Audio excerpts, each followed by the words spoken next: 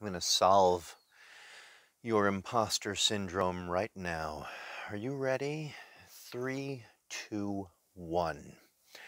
In the eternal words of the famous storyteller, American storyteller Will Rogers from the late 1800s, 1900s, traveling around the United States, he said this: "If you done it, it ain't bragging. If you done it,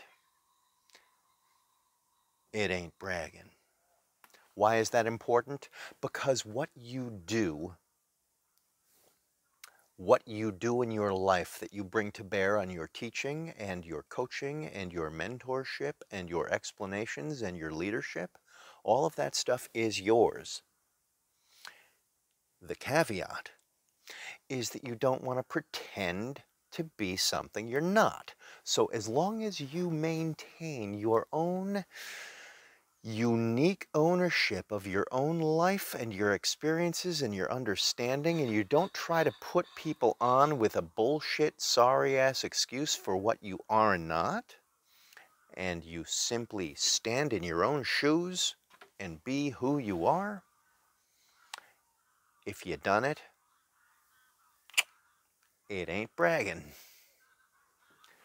And that gives you all the right in the world to explain exactly who you are, why you know what you know, and stand proudly with that stuff and be the person that you can be, ought to be, and the people who, and the person who all of those other people are counting on.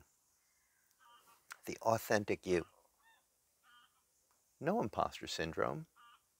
You're you, aren't you?